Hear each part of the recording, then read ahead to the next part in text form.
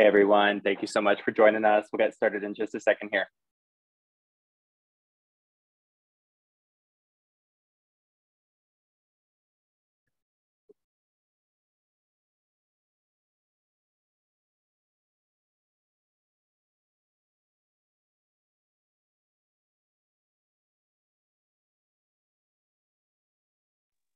Hello to those of us who are just seeing this. We're going to get started soon. Thanks so much for being here.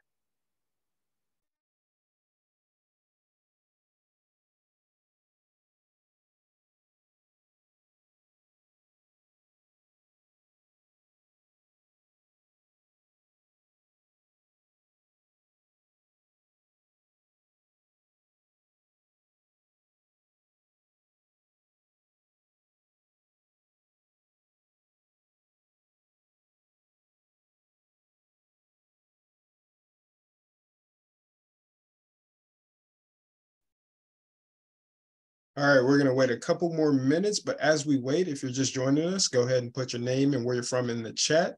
And also an issue that you want to see addressed this upcoming election cycle. As I stated, I am very, very interested in seeing fair maps addressed, which I'm glad to have Carlene here. So we'll go ahead and get into that conversation pretty soon. So feel free to engage in the chat. And just to go over a little ground rules, if you do have a question for any of our speakers tonight, feel free to add your question in the chat and we'll go ahead and ask the guests in their segment their question that you want to see answered.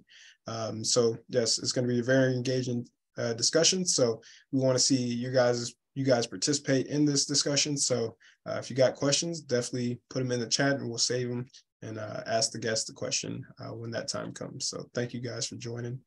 It's 6:04. We'll go ahead and get started here. And if you guys have any questions, like I said, just put them in the chat and I'm going to hand it off to Eric. Yes, thank you so much for being here, everyone. Really, really appreciate it and super excited to get into all of the content today. We're going to start with some quick announcements real quickly here because we've got some very exciting news. So first of all, we've previously endorsed Sam Harshner for Shorewood Village trustee, as well as Missy Zomber for Milwaukee School Board for the at-large seat. And please do not neglect these candidates. Sam is a prolific writer. He's a dad. He's a professor. He's serious about ensuring that Shorewood is an affordable, equal, and equitable community. Missy Zomber is an MPS parent, and she is on the front lines of GOP's war on public education. Missy is up against a big money candidate who supports school privatization schemes and the continued attack on teachers. Missy, meanwhile, is championing smaller class sizes, better nutrition for students, keeping incarceration out of the classroom, and supporting teachers with dignity, benefits, and good wages, something our MVP himself, Bernie Sanders, has been talking about a lot the last few days. But we do have two new endorsements to announce that we just announced earlier today. We are so excited to announce Juliana Bennett and MGR Govindarajan for Madison Common Council. Both of these all-star young people are running in the student-dominated aldermanic districts in Madison. So MGR is a current student at UW-Madison, and Juliana is actually the incumbent alder in District 8, which she won as a student, endorsed by us 2 years ago. But due to redistricting, and we'll talk a little bit about redistricting tonight and how that has to do with the Supreme Court, but due to redistricting, Juliana is running in a different district now. So she's running in District 2, even though she is already an alder. And Juliana has an excellent track record fighting police overreach, speaking out against discrimination, and highlighting the growing cost of living crisis in Madison and Wisconsin and in our nation. She does unfortunately have two opponents, meaning she has a primary election next week. So at the end of the meeting, we'll talk about how you can help elect Juliana and flip the Supreme Court at the same time, because we like to be efficient here. But speaking of the court, let's get to the main attraction tonight. So I'm going to give some overview right now. Tonight's Organized to Win meeting is centered around the Wisconsin Supreme Court, which I'm sure you've heard a lot about, maybe seen some ads about too lately. The New York Times and Politico both called this the most important race of 2023. It's really not hard to see why. To give some very basic context, Wisconsin has a Supreme Court, just like our federal Supreme Court, and it has many of the same powers. Unlike the Supreme Court of the United States, justices in Wisconsin are not appointed, but rather are elected directly by the voters in a nonpartisan election. So the Wisconsin Supreme Court has 7 seats in staggered 10-year terms, Conservative Justice Roggensack is retiring, and 4 candidates are running to serve in that 10-year term, in the next 10-year term. So former conservative Wisconsin Supreme Court Justice Dan Kelly is giving it another try after losing by over 10 points to Justice Jill Karofsky in 2020. But retiring Justice Roggensack instead endorsed Jennifer Darrow, a right-wing judge who became famous for overseeing the trial of Waukesha parade attack defendant Darrell Brooks. Dan Kelly is a Scott Walker-era right-wing judge who is shameless about supporting gerrymandering, abortion restrictions, and big business over the rights of workers. Jennifer Darrow, meanwhile, while vague about many of her beliefs, is radical in her anti-choice stance and is endorsed by dozens of right-wing sheriffs and police unions and judges. Just today, the Susan B. Anthony Super PAC, it's an anti-choice group, announced its support for Dan Kelly because of his anti-choice views. So this means there are 2 radical right-wing big money candidates in this race. However, there are also 2 left of center candidates running for Supreme Court as well. That's Janet Protasiewicz and Everett Mitchell. And they have both been extremely clear about their rightful disgust with rigged maps, attacks on voting rights, and Wisconsin's criminal 1849 abortion ban. This is crucial because, as many of you know, Wisconsin is gerrymandered. Even though they win roughly half of statewide votes, sometimes a little more, sometimes a little less, Republicans have almost 2/3 control of both the Assembly and the state Senate. So that means a fair, independent, pro-democracy court will be central to defend the rights of Wisconsinites and roll back conservative attacks on our democracy. The amount of money flowing into this race is already crazy. And here at our Wisconsin Revolution, we have a little saying: we like to follow the money, because who candidates raise their money from says everything about how they will use their position, which is why we include that figure at the end here as well. The last big thing to know is that since this is a nonpartisan race, 2 conservatives or 2 progressives theoretically could both make it through the primary, meaning your vote really does count right now, maybe more than it ever has, or at least more than it has for a very long time. So for that reason and a few others, our Wisconsin Revolution is not endorsing this primary, but we are organizing to stop Darrow or Kelly from winning a 10-year term, and highlighting all of the issues that are at stake, as you can see some of those on the screen. And that is a tremendous segue into our fabulous guests speaking of what is at stake. So Andre, would you be able to take it from here? Yeah, thank you, Eric, and thank you for that amazing breakdown and what's at stake for this election. But yeah, let's go ahead and get into what we all come to see, and that's our guest speaker. So our first guest is Carleen Becken. She is a retired educator who became involved in the movement to end gerrymandering after testifying before the Joint Finance Committee in support of public education for several biennial, I always have a hard time with that one, budget cycles, and realizing that her words were falling on deaf ears. Legislators are unaccountable to their constituents, and it's clear that they are not listening on issues ranging from public education and Medicare expansion to gun violence prevention and legalization of cannabis. Carleen has been engaged in grassroots activism since she was a child, canvassing with her dad in Southeast North Carolina community. She is a founding member of the Oregon Area Progressives, which organized the Fair Maps for Wisconsin Summit for Grassroots Activists in the fall of 2019. From that work, Carleen was hired as organizing director with the Wisconsin Fair Maps Coalition. Thank you for joining us, Carleen. I'm really excited that you can come and speak with us about this Supreme Court race. How are you doing today? I'm doing really well. I just realized I was muted still. No worries. It's classic Zoom situation. Right, exactly. Yeah, I'm doing really well. It's Valentine's Day, and there's a lot to love about a lot of things. So I'm good. Thanks. How about you?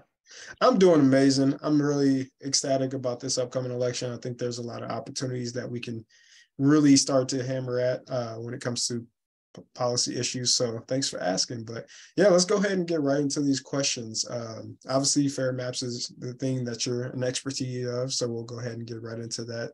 So of the competing redistricting plans, John Johnson from Marquette University found that in a statewide tie, Republicans would be expected to win 63 of 99 assembly seats and 23 of 33 Senate seats under the new GOP map, creating one of the worst partisan gerrymanders in the United States history.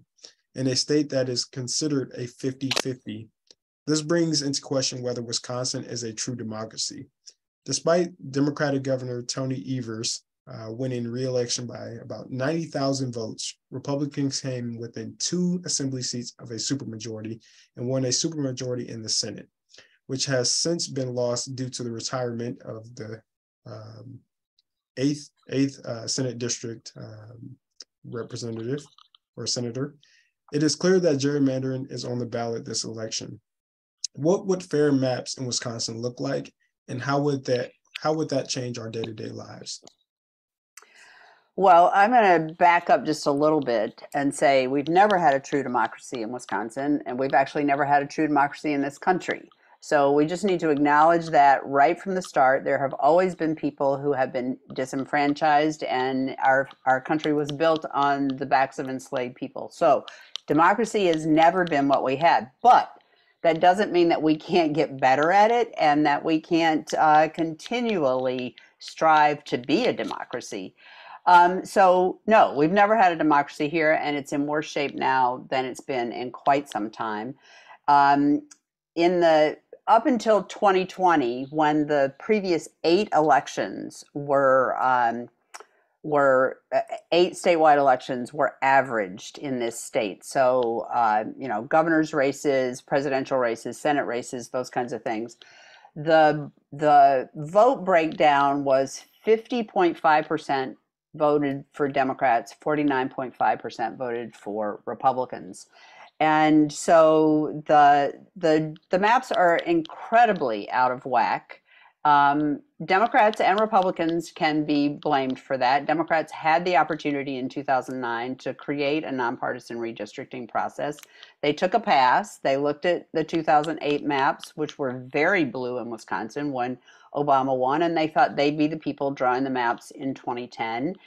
And they weren't, clearly. The Republicans won narrowly, all 3, the trifecta, the Assembly, the Senate, and the governor's seat. And Project Red Map rushed right in and made the maps that we had in 2011. In 2021, they were made even worse. And so now we are looking at the issues that you named in my introduction. I was a public school teacher. I suffered personally under Act 10, as did my classroom and students in public education across the state. So what does that look like? Well, we don't have funding for public education. We have an 1849 abortion ban, which I'm sure Allison is going to talk about. That is we don't have any legislation on that. Medicaid expansion didn't happen, even though 80+% of Wisconsin residents wanted it, because we have unaccountable legislators.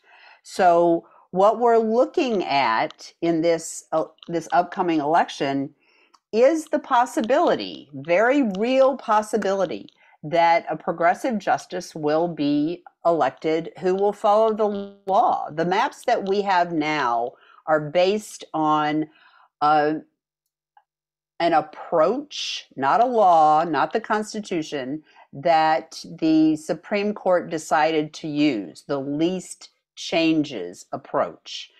That was something that was passed by a joint session of the legislature along party lines. At the time, they said, don't worry, this is just a suggestion. It's not a law. It's not a law because the governor didn't sign it. The governor signs laws, vetoes bills. This was neither. It was a joint resolution. And our state Supreme Court, number 1, decided to be the court of original jurisdiction, which meant that the maps didn't go through any series of courts with findings or anything. And number 2, they decided to use least changes, which meant changing the already gerrymandered maps the least possible. And then the back and forth between them and the Supreme Court, they ended up choosing the most gerrymandered maps. I'm glad you mentioned in the question the Senate district, because in Alberta Darling, after the election, decided to retire. She was not up for election this time. It was not her Senate cycle. And that seat has a primary among 3 Republicans, and there is a Democratic challenger. So it is possible that perhaps there won't be a supermajority in the Senate. There is not one in the Assembly. However, that means that every Democrat has to be on their toes, because if the governor vetoes something, the Assembly can call into session like that and vote on some on overturning a veto. And if Democrats aren't paying attention and they're not around and they can't get there, it could be that vetoes could be overturned by an assembly that is not in the supermajority. So this election is super crucial in order for these maps to be relitigated. And there was a second part of that question, and I don't know if you want to ask it now that you didn't ask before, or I should just answer it. Yeah, about the possible implementation of fair Right, maps. exactly. Yeah, I'm very curious about that because there's been a lot of talk about like if the Supreme Court changes, it can actually change the Supreme Court, or not the Supreme Court, but the legislative maps. But what would that process look like, and what would the timeline look like if that were the case? Well, if there is a justice who is elected, who is, and I have to say this in a very nonpartisan way, who is more amenable to following the law and the state constitution, there are constitutional challenges that will be brought to the maps.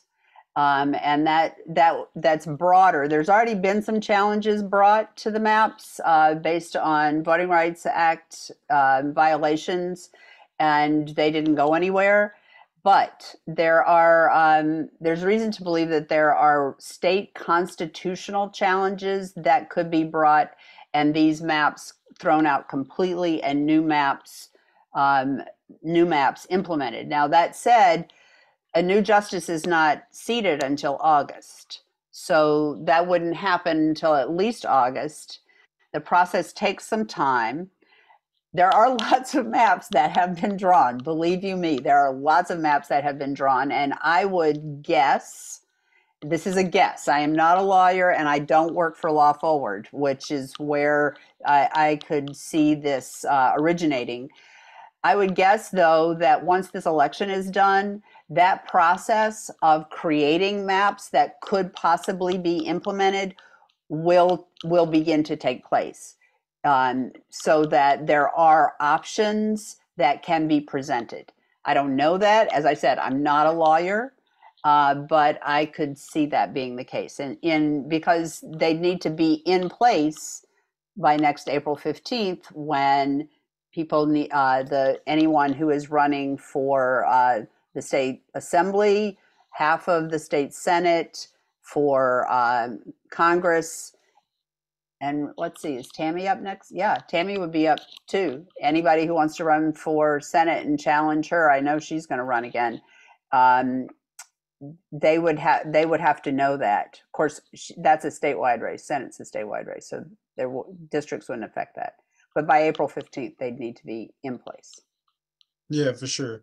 I appreciate that clarification because I haven't had anyone really break that down. It's more like, oh, this could happen, and that's it. So I appreciate that clarification. Yeah, absolutely.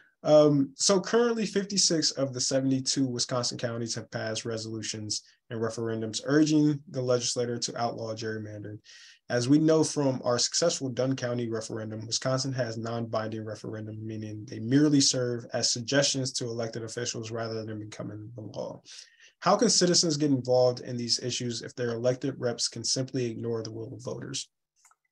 Well, there are lots of, it is frustrating, absolutely frustrating that we do not have a ballot initiative. And, we've seen it work very successfully in the state of Michigan, where they were able to get a nonpartisan process put in place through a ballot initiative.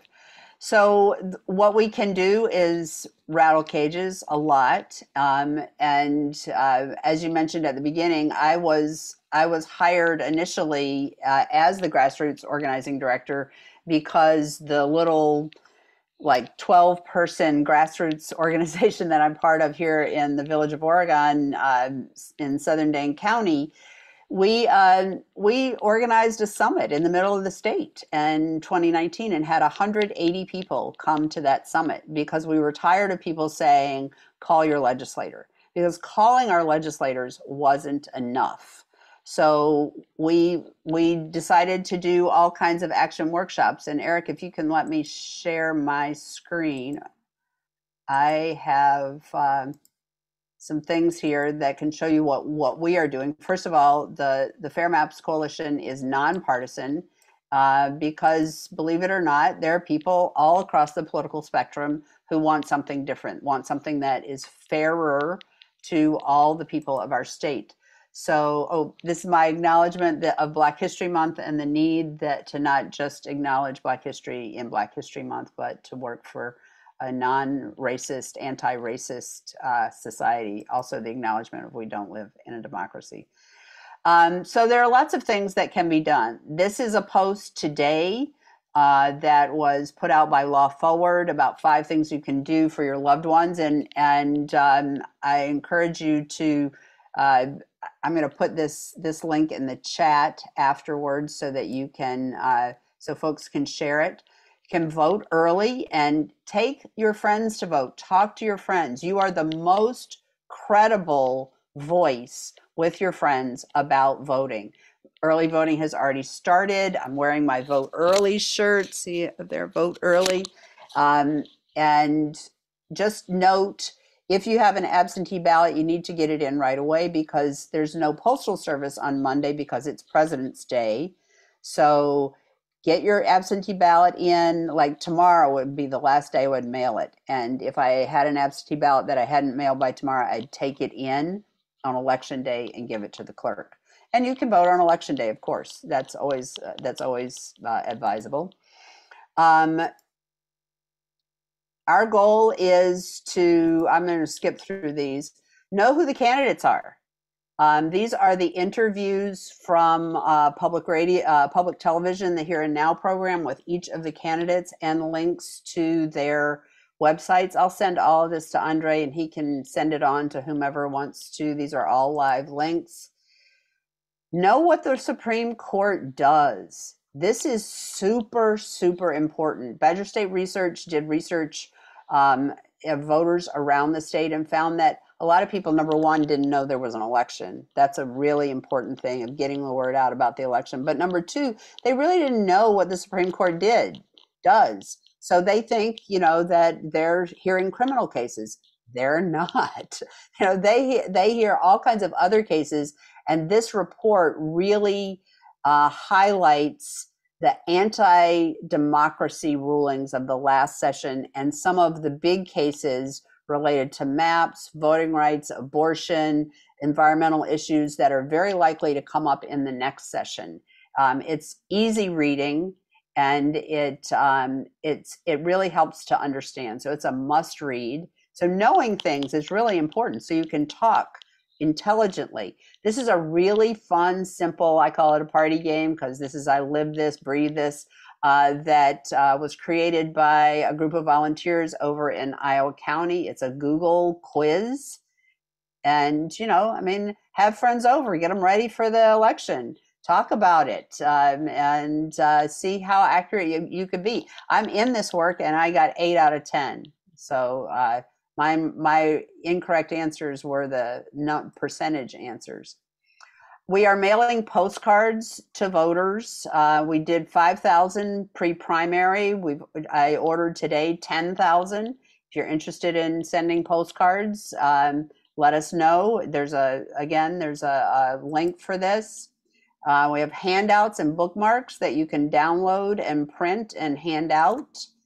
And back to that very beginning with the Law Forward Valentine's video, we have a grassroots social media amplification group. We have about almost 60 people in this now who share on their own social media platforms, but then they also share to the groups that they're part of. So I'm part of the OWR Dane County group. I share posts on there all the time, and as do the other social media amplifiers. And it's a really simple system. I send the link to them in Messenger. I have a group that's Fair Maps Coalition Social Media Amplification Group. they send it on, and it boosts our algorithm so that people are seeing things and learning accurate information, because there is so much BS out there that is intentionally misleading that we have to counter with our message. We do not help ourselves when we say, "Can you believe he said?" Because we just say it again. And that is bad, bad, bad, bad, bad, bad, bad. Just like we don't want to say their names and the people that we don't want elected to the Supreme Court, we want to say all good things about all the people that we want and not say their names. And then we want to get Spindell off of the Wisconsin Election Commission. Especially, I mean, we knew he was bad. We knew he was bad. He was a fake elector. We knew that was bad. But then the email that he sent to Milwaukee County Republicans about it being able to successfully suppress the vote of Black and brown voters. Are you kidding? Really? And he's still on the Wisconsin Election Commission. Actually, they don't meet tomorrow anymore. This is an old slide. And then letters to the editor. Again, you are credible in your community. These are sample letters that can be adapted, and we encourage people to send them. And this will be important all the way through the April 4th election. And these change depending on what's the most pertinent topic. And just a reminder, this is one of my very favorite quotes. The importance of doing activist work is precisely because it allows you to give back and to consider yourself not as a single individual, but to be a part of an ongoing historical movement. We are continually trying to create the democracy in which we want to live. We don't have it yet. It's an ongoing movement, and someday we'll get there. Maybe not in my lifetime, but hey, I have granddaughters. Yeah, for sure. I appreciate all that education. Even to this day, when I'm having conversations with people around Sheboygan, they have no idea that our district was split in half. They still think Sheboygan is one district, and that's 10 years after the maps have been rigged. So wow. Education about this issue is extremely important, and sharing it with friends and family is amazing.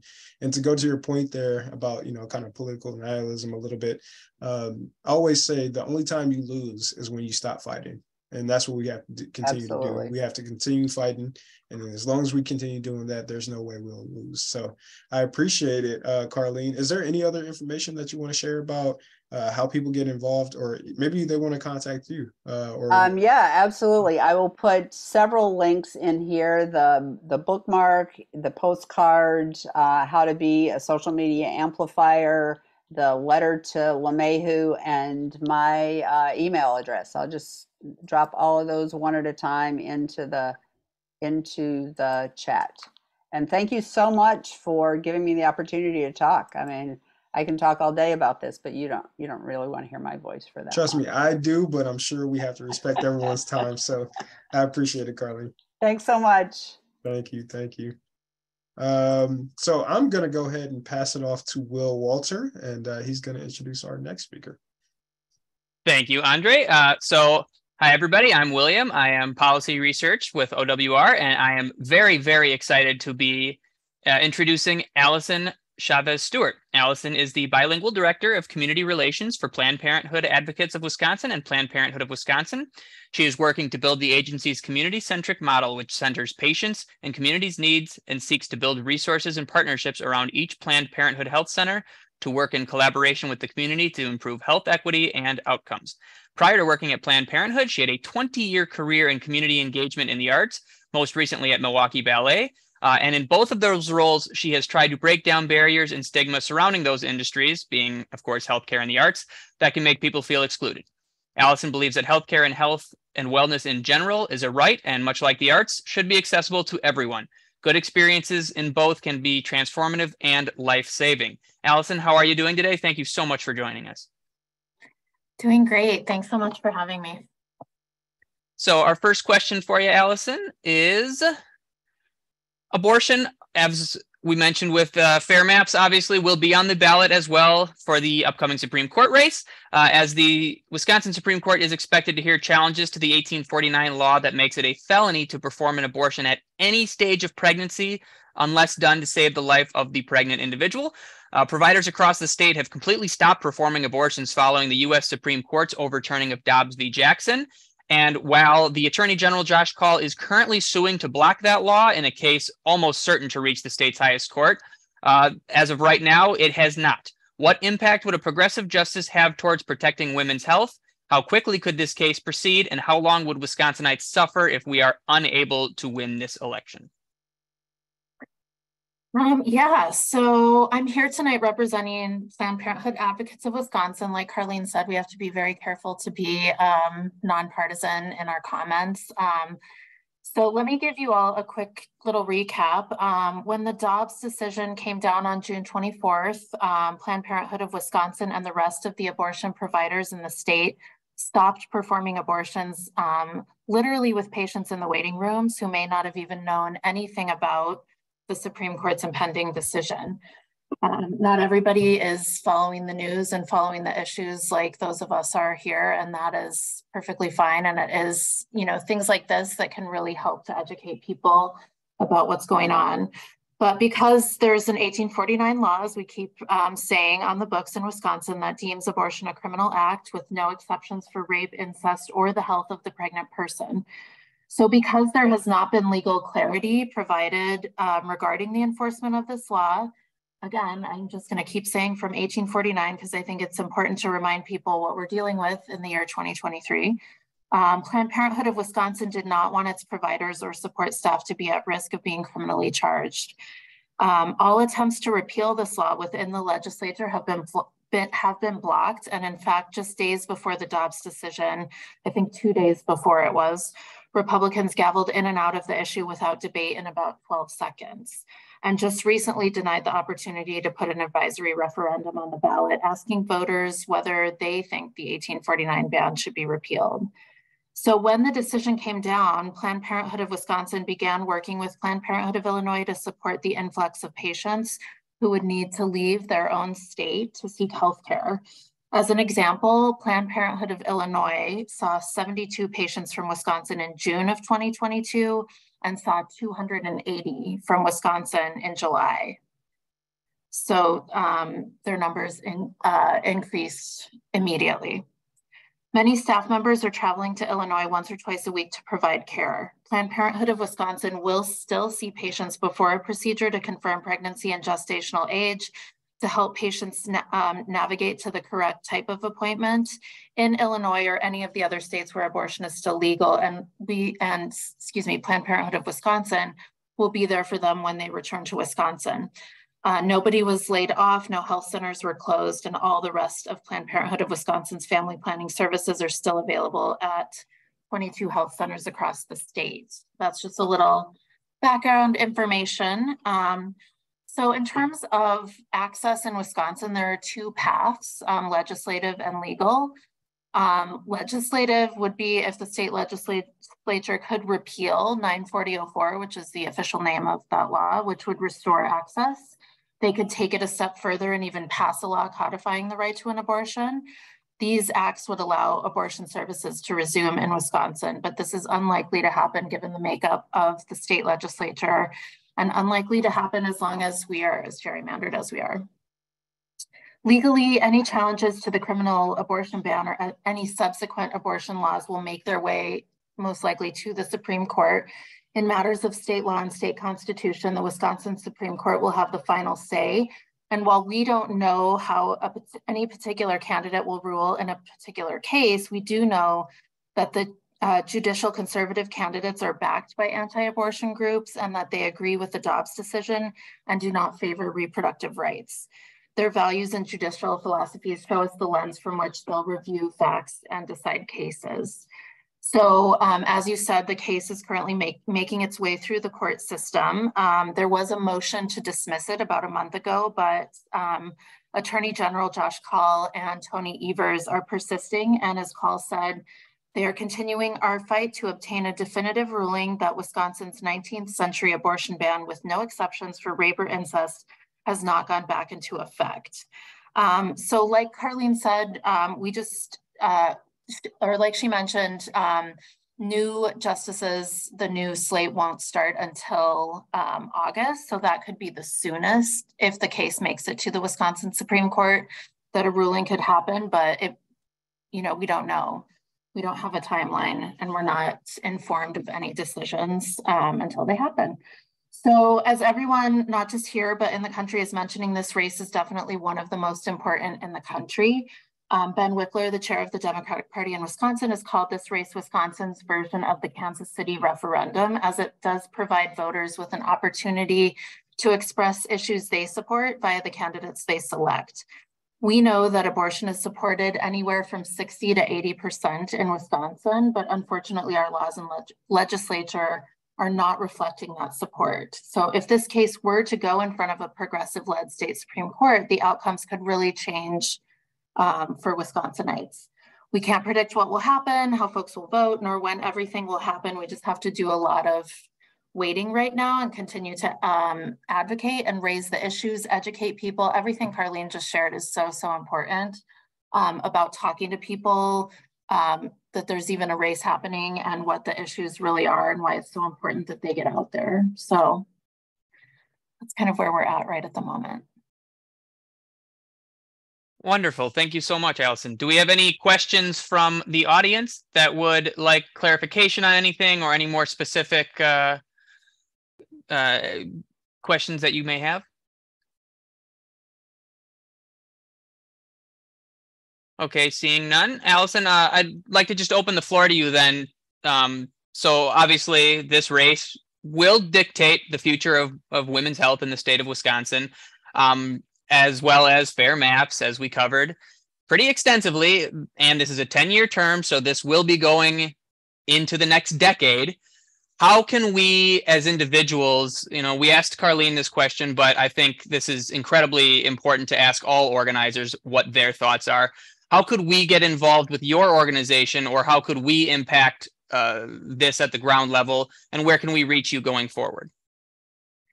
Yeah, I think the first thing I would say is that it's not just women's health. Abortion is healthcare, period. And it's an issue that affects everybody, whether they really want to think about that or not. I think in terms of this race, there's no doubt it's exhausting to be in this sort of never-ending cycle of like unprecedented times and the most important election of our lifetimes and all of that. But I think like we're talking about right now, as we all become more aware of how polarized the country is and how extreme the laws and the proposed laws are becoming regarding abortion, public health, voting rights, LGBT issues, everything that's happening right now for trans people in this country, all the attacks against them, issues in schools, gun safety, all of that. We just have to accept that if we want things to change, we have to be part of the change. So we can't afford to take an election off or tune out.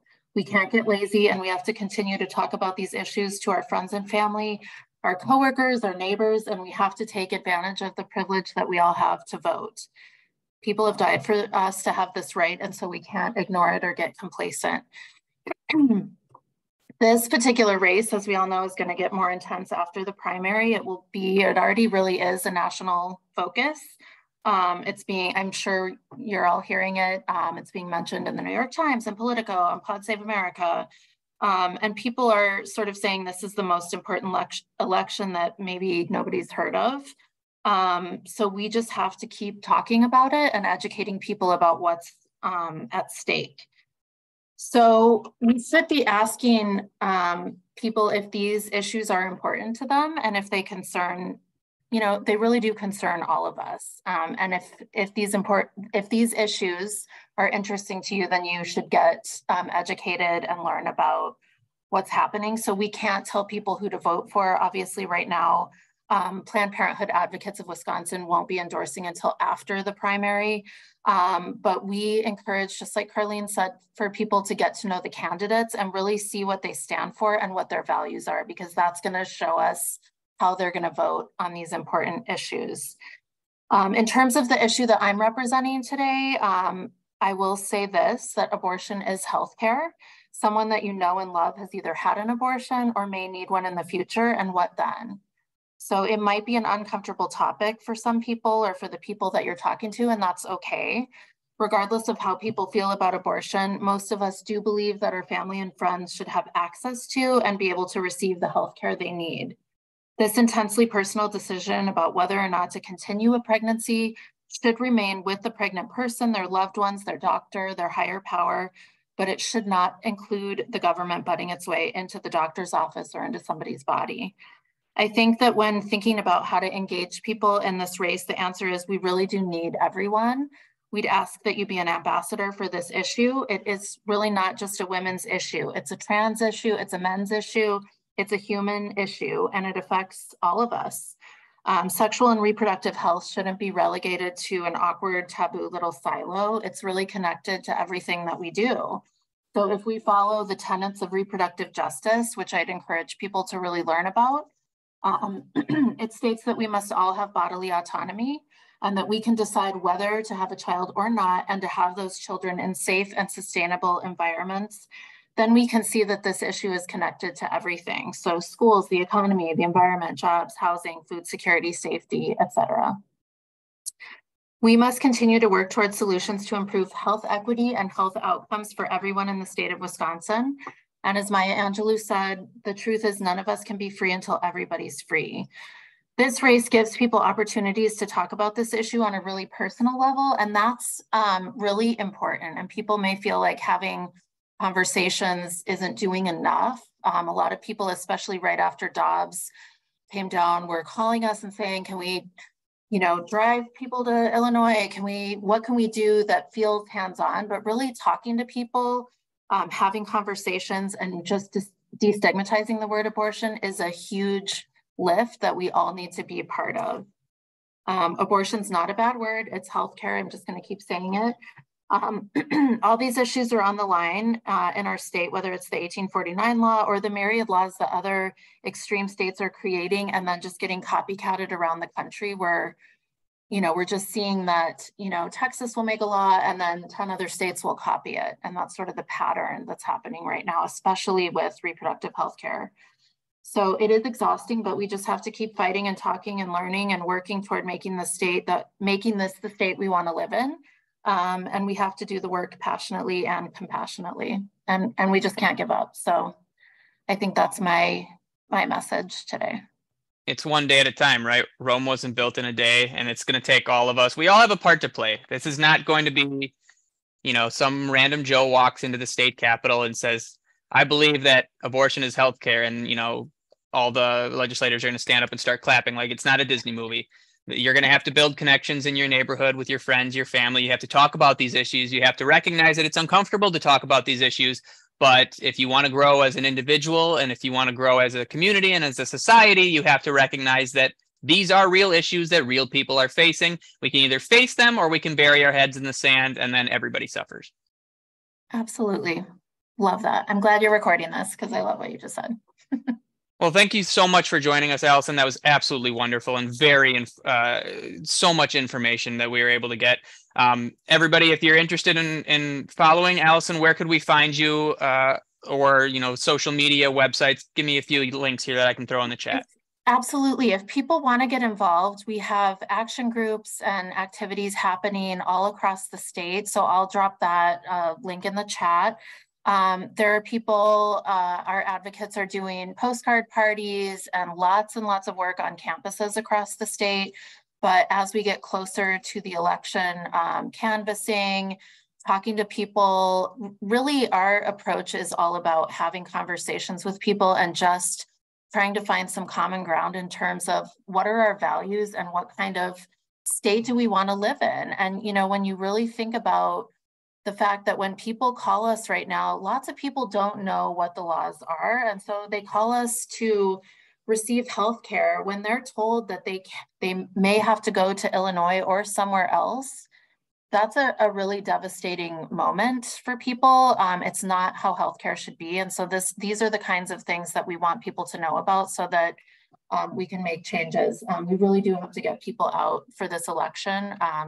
It's really, really important. And it was mentioned earlier, and you kind of touched on it too, Allison, that you as an individual are the most reliable source to your friends, your family, and your neighbors, right? They are getting inundated with propaganda left and right from every avenue they possibly can. Every social media platform, every media apparatus in the country is blasting them with information. But if they hear from you, from their son, their daughter, their mother, their father, their best friend, their cousin, somebody that they inherently trust and believe is a good person, supports X idea, well, I also think I'm a good person. And if my friend Allison, who I find to be a good person, thinks this is good, why would I not also support that? So it's so vital to be able to build those connections. All right. Well, thank you so much for joining us, Allison. I'm going to throw it back to Andre for the next section. Andre, please take it away. Yeah, thanks, Will. Appreciate that segment. That was great and very informative. So our last speaker, last but not least, is Alan Robinson. He is the co-founder of Herbal Aspects. Thanks for joining us, Alan. How you doing today, man?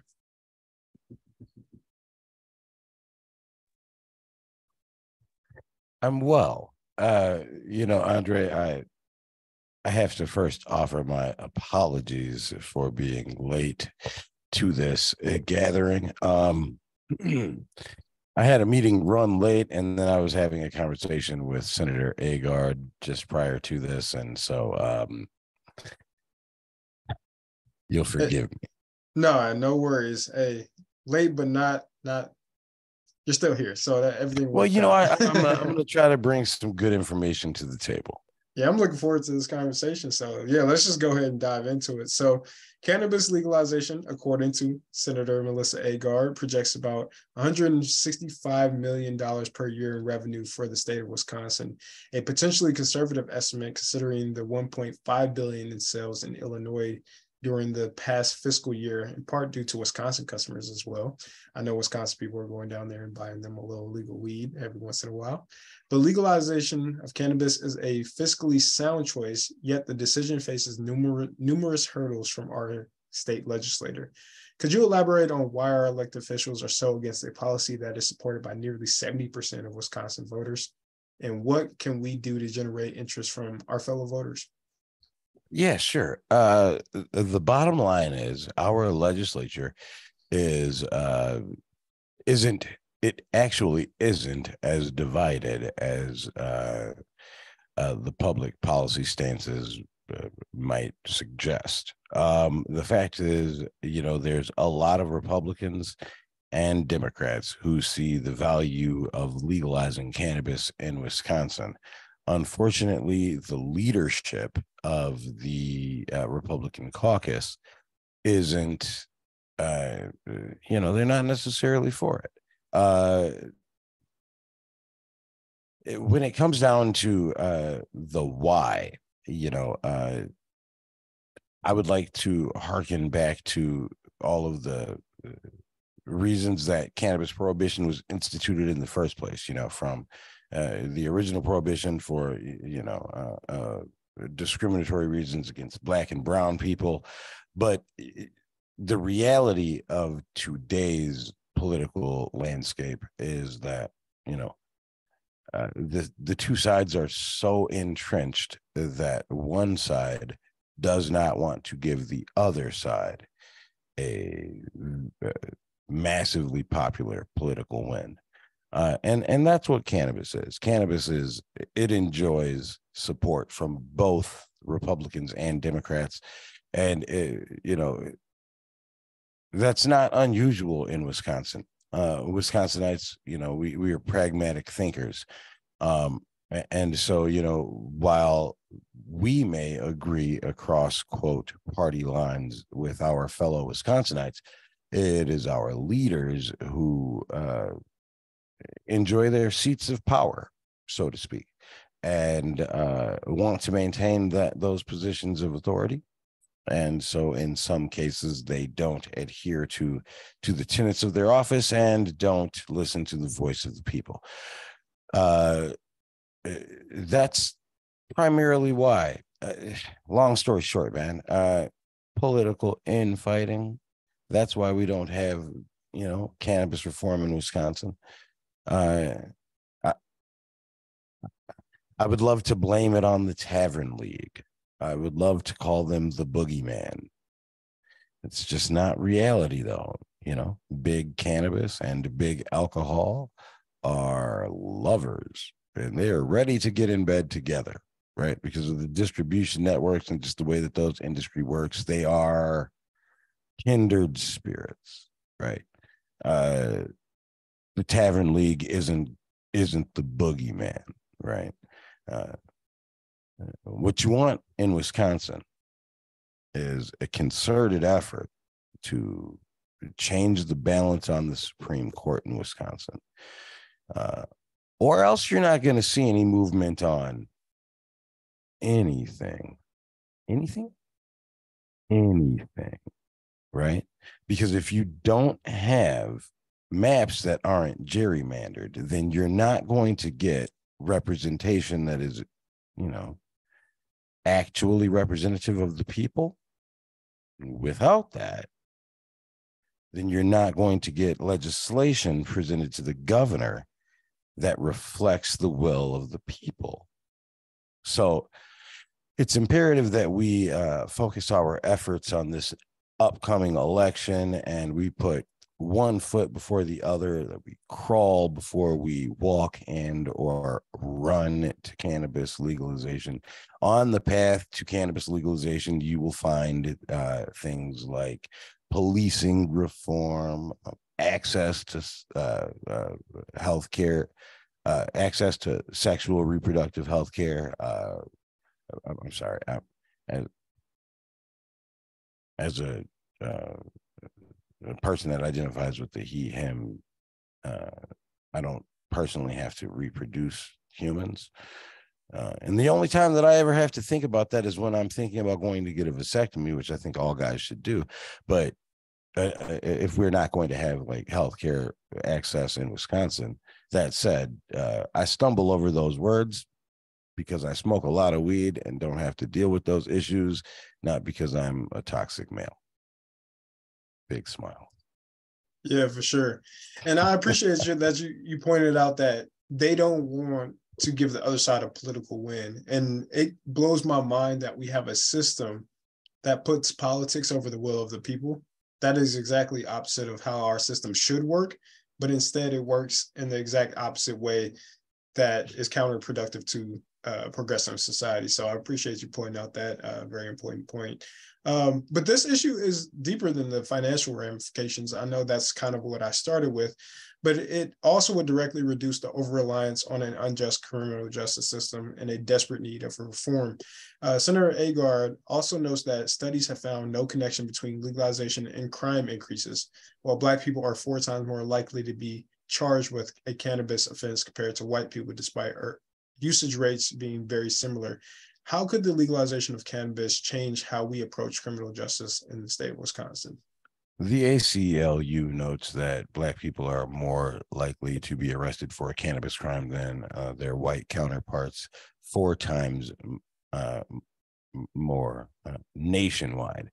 That number actually balloons to 6 times more here in Wisconsin. So I've got a bone to pick with Senator Agard regarding that. How could policing reform be affected by cannabis reform? Was that the question, Andre? Yeah, essentially. Yeah. The direct question was, how could the legalization of cannabis change how we approach criminal justice in the state of Wisconsin? Yeah. Cannabis prohibition is a fundamental tenet of reallocating human capital from our urban communities to our rural communities by way of the prison industrial complex. According to the FBI Uniform Crime Report, in 2019, we arrested more than 660,000 people nationwide for a cannabis-related offense. I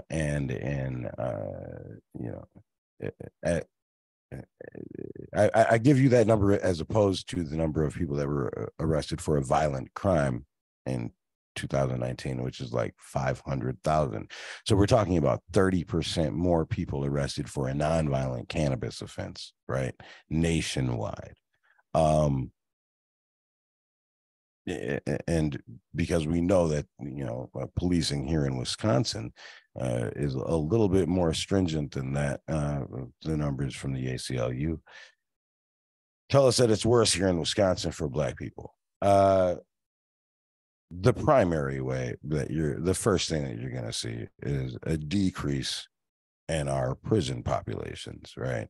You're also going to see a decrease in the amount of over-policing and harassment of African Americans and brown people in Wisconsin, right? Senator Agard will tell you that the most dangerous thing about cannabis in Wisconsin is that it is illegal. It is incredibly dangerous if you are a Black person in Wisconsin, if the police smell weed. What's funny about that is that cannabis smells like cannabis. And there's illegal cannabis and there's legal cannabis. So imagine a person pulling you over with some milk and saying, it smells like illegal milk. Get a car, show me your hands and all of the nine. Where'd you get this milk? I sell botanical cannabis flower that has a psychoactive effect at one of my shops, both of my shops, actually. I always give my customers a receipt.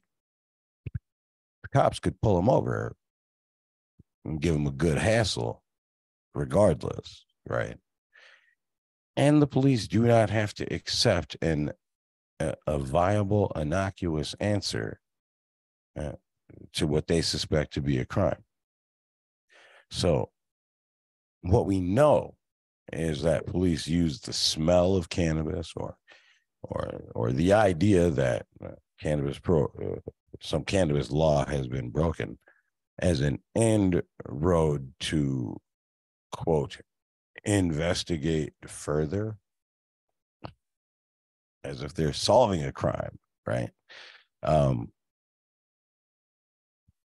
What they're really doing is they're searching for a reason to reallocate human capital from the inner city to our rural communities. And what we need to do as a community is to develop an economy that partners with our rural sectors by way of their farm system and our desire for cannabis. That's going to infuse their economies with the much needed resources that they need, but isn't going to rob our communities of the human resources that we need. So, yeah, agreed. I think we definitely need to stop having this like rural urban divide and start partnering together and like really pushing this because it's important. Some of your senators, Senator Taylor, Senator Agard, Senator Patrick Taston over on the Republican side, folks that are working toward doing things like that. Yeah, sure.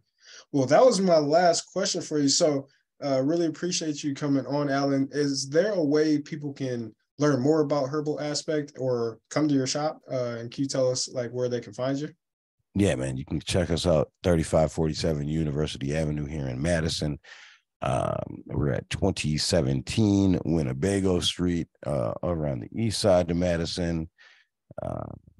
If you're in Madison, again, you can hit us up at local.herbalaspect.com, and you'll get delivery powered by DoorDash, or you could just go to herbalaspect.com and I will send the goodies to your house. We've got all kind of gummies. I've got the hemp-derived Delta 9, 15 milligram at a fraction of the price that you're going to pay in Illinois. I've got a THCA botanical flower. I've got chocolates, vapes. We've got all the ways that you can consume cannabis under one roof and all of that.